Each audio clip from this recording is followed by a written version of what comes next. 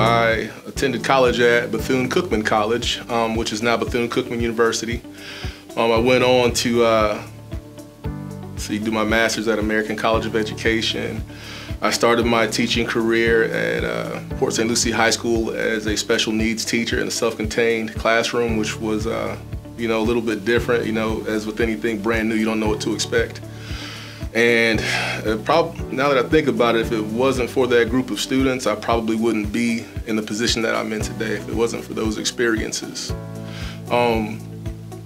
Fast forward, a little bit past that, I've served as a teacher in Title I schools and everything in between, all the way to full-on selective academy schools as well. And that led me here to Brevard Public Schools as the Director of Student Staff and Community Engagement.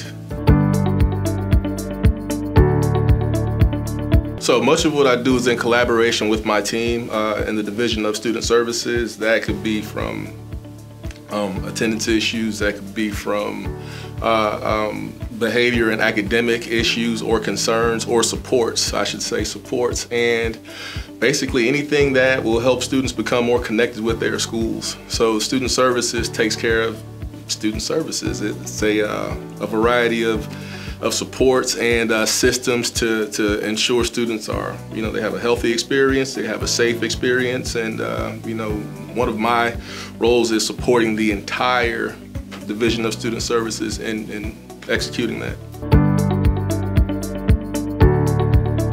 The best part of this work is to be able to meet the people in the community, not just I've served at a school, at one single school, and it's different. You become a part of the culture of the school. Now I get to become a part of the bigger culture of Brevard County, and it's fun. Focused on student success, and that just makes it easy to come in and to be a good teammate. Personally, I am a product of Brevard Public Schools. I went to University Park Elementary, Stone Junior High School, and I graduated from Palm Bay High School. Apart from that, the location is excellent. We are a part of the Space Coast, and ever since I was a young child, I've been seeing space shuttles take off and go into orbit.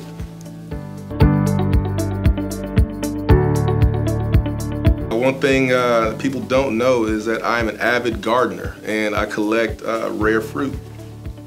It's something I don't know, I guess just to be honest, I stopped coaching football. You don't have to put this in, but I stopped coaching football, and then I found myself with a lot of time. So I wanted to make good use of that time, and I began gardening, organic, full-on organic gardening. So you said you collect rare fruits? Yes, I do. Like what's like a favorite rare fruit that you have come across or collected? Okay, so a favorite rare fruit is the jaboticaba. There are a few varieties I have. I believe the common name is called the Brazilian grape. That's just one of a few. Of course, when you live in Florida, you have to have a few varieties of mangoes that are kind of only sold and propagated here. So, yeah.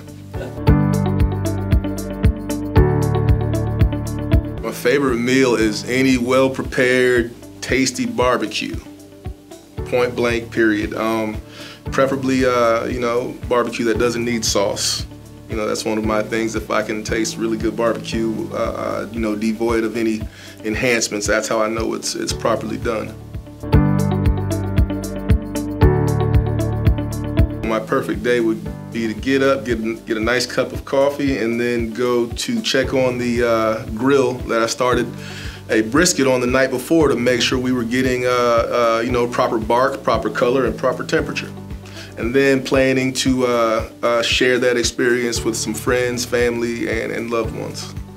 That probably would be my perfect day. Maybe at the beach as well, maybe, some water, that kind of thing. Just a nice relaxing day with people that I care about.